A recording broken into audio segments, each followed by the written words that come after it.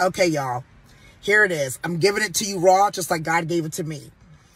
So this week in my consultations and in my devotions, a lot of focus from Spirit has been about boundaries, setting boundaries, and people just not respecting boundaries, personally, professionally.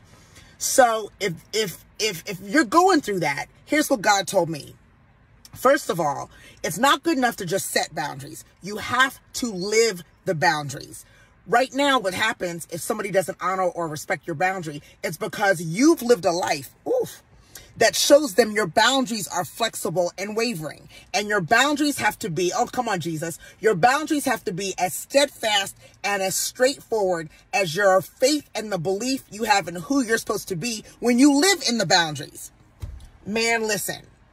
Then I started saying, okay, I get that part, but it can be so uncomfortable because a lot of people just don't honor boundaries. And God said, yeah, but the boundaries are not for other people. The boundaries are for you. I'm asking you to set boundaries because the elevation I have for you requires you to live in those boundaries.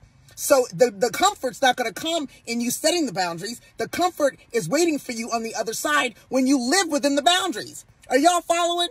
Oh, my goodness. So, this week, we have to practice not just setting boundaries, but living within the boundaries. You have to teach people who you are, how you are, whose you are, by the boundaries you set and live in. Amen?